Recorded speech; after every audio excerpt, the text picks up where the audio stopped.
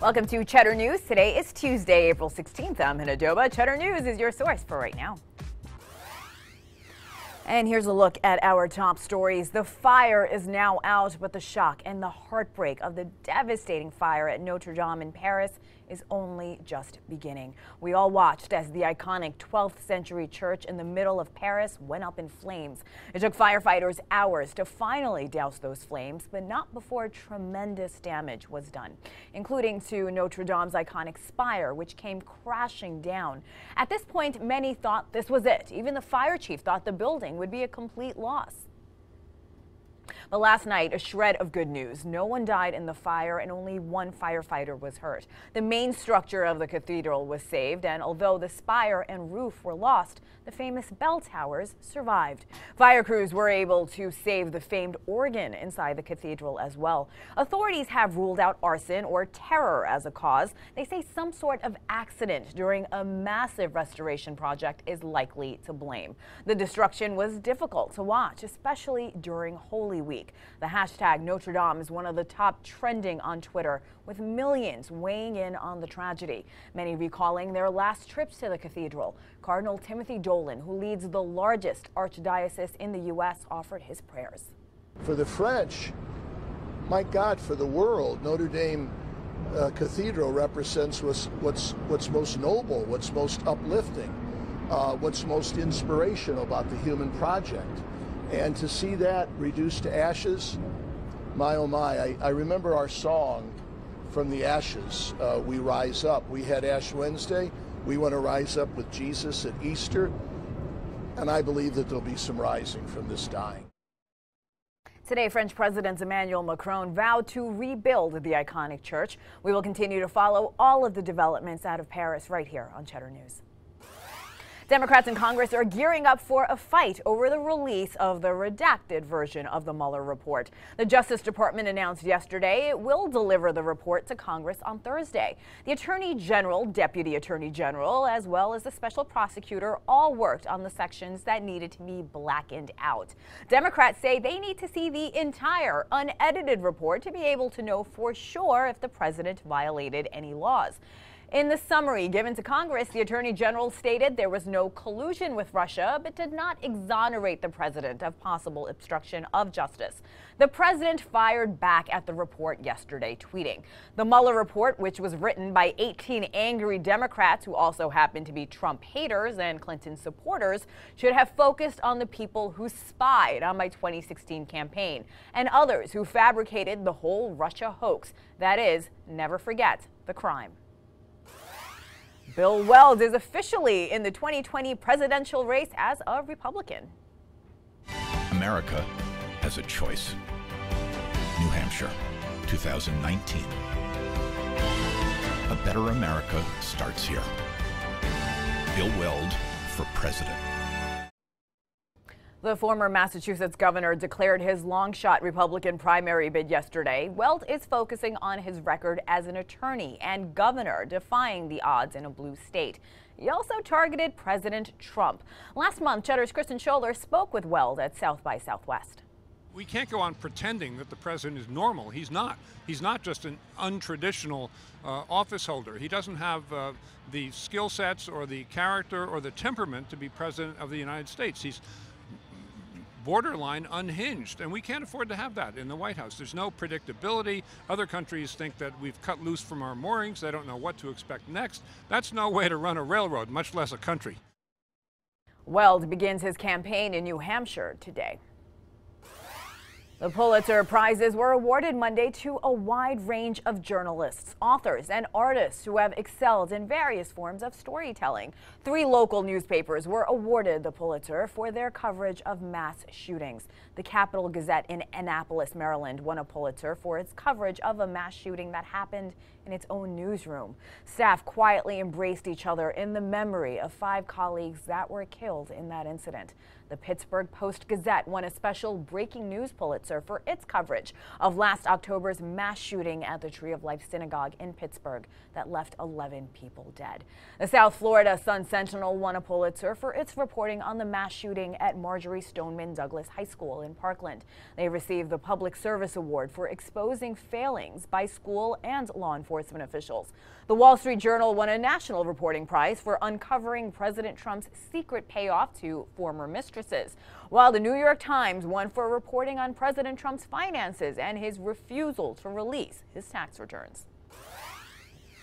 He did not win the Boston Marathon, but a Marine succeeded in paying tribute to 3 of his fallen brothers. This was a moment that went viral. Micah Herndon crossed the finish line on his hands and knees. He said he ran the race in honor of 3 fellow Marines who were killed in action. He even had the names of Mark Juarez, Matthew Ballard, and Rupert Hamer on his running shoes. Herndon says anytime he feels like giving up, seeing their names gives him strength. When he collapsed as he approached the finish line, he says he was going to finish the race one way or another. As soon as he crossed the finish line, paramedics rushed to make sure he was okay. He said as bad as he felt, his fallen comrades and their families went through much worse.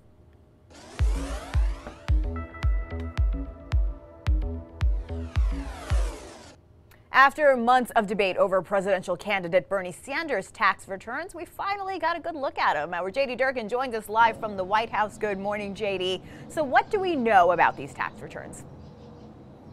Well, we know that the Vermont senator releasing about 10 years worth of financial information, and as he has promised us in recent weeks, he is in fact a millionaire. Here's basically how his 2018 filings break down. He and his wife, Jane Sanders, earning just north of $500,000, about $550,000 or so. That includes the senator's congressional salary, plus about an additional $400,000 from a best-selling book. This leads to an effective tax rate of 26%. So the irony here is to say Bernie Sanders has largely devoted much of his time in Congress to railing against a system that allows indiscriminate benefits to flow to the millionaires and billionaires, and now he too himself is a millionaire. But I would argue here, Hannah, that the real more impressive financial figure when you talk about Senator Bernie Sanders of Vermont is not what's inside his tax returns. It is his strong showing for fundraising here in 2020. Q1 here of 2019, more than $18 million that he brought in, plus for a total amount of more than $28 million he had in the bank, because some of that rolled over from the 2016 campaign. Average dollar donation through the first 3 months here of 2019 at only $20. If you remember, back in February, we spoke with former Maryland Governor Martin O'Malley. He was one of the very few Democratic challengers to Bernie Sanders and Hillary Clinton back in 2016. And I asked Martin O'Malley directly, what does fundraising like this do, having been there yourself? When you bring in all these dollars, what does the money go towards? The infrastructure, the hiring, the staffing? Here's what the former governor of Maryland told us about what this does for a candidacy.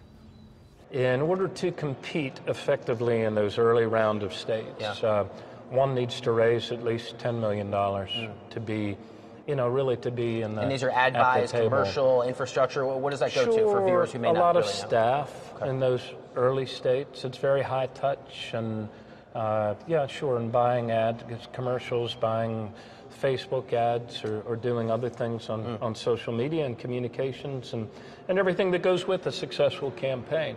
So I think there'll be a number of candidates, not just Senator Sanders this time.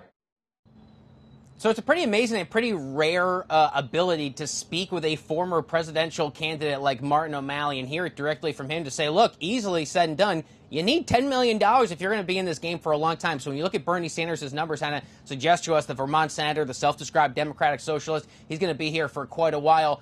As for fundraising on the other side of the aisle, those numbers may be impressive, but they're nowhere near as impressive as what the guy who lives here at this house over my shoulder brought in, more than $30 million for Donald Trump, in addition to an additional $46 million that the RNC has already raised. The president's playing by a different set of rules, though. They're going forward with super PACs. They got outside donors, the GOP apparatus, a remarkably aggressive 2020 re-election bid for Donald Trump. Donald Trump brought in more money than Bernie Sanders and Kamala Harris did in Q1 of 2019. Those are the highest fundraisers for the Democratic Party. So for all the talk we're doing on the Democratic side of the aisle, the money, the fundraising, the infrastructure, how long it's going to keep them in the game for, the president and the 2020 election bid are certainly not taking this challenge lightly, and they insist also on competing when it matters, some would say most, which is fundraising dollars to stay in the race, Hannah.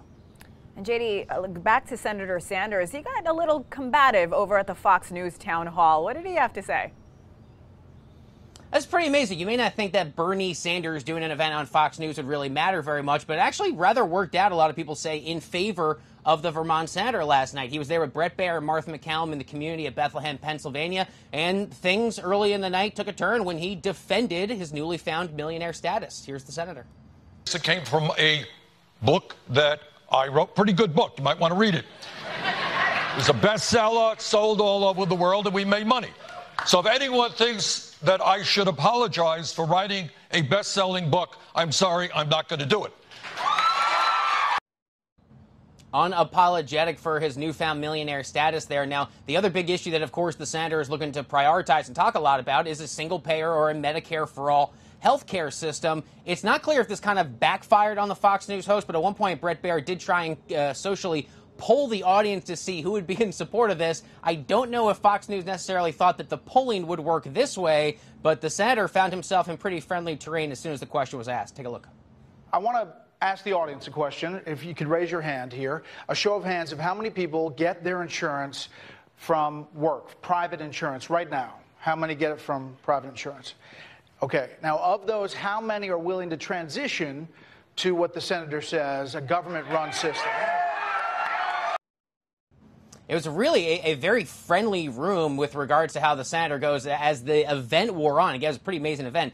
Members of the audience would even boo specific questions that Martha MacCallum and Bret Baier were asking because they aligned more and more with a lot of things that the senator says. And at the end of the day, it works to the advantage of any Democratic challenger here for 2020, whether it's Bernie Sanders or Eric Swalwell or any of the other of them, to be able and willing to go on Fox News airwaves and to make their case. A lot of these undecided industrial Midwest voters watch Fox News as their primary source of kind of cable news gathering, and they want to hear messaging that's different than just the president. And so that's certainly what we saw the senator try and do last night, Hannah. It was somewhat refreshing and certainly not a response Bret Baier expected. You can tell from the expression on his face, JD. Thanks so much, Yeah. JD Durkin, live at the White House. We'll see you in half an hour. Next on Cheddar News, a preview of the opening bell on Wall Street. Plus, AT&T and Hulu are parting ways. We look at what this could mean for the future of streaming. And Delta is looking for ways to protect your personal space on your next flight. We look at how. This is Cheddar News, your source for right now. And if you're looking to start your day with all the news you need to know, sign up for our daily Need to Know podcast. We'll cover the best stories from our newsletter and then some, all delivered straight to your phones every weekday morning. Subscribe at the Apple Store, Google Play, Pandora, Spotify, or Stitcher.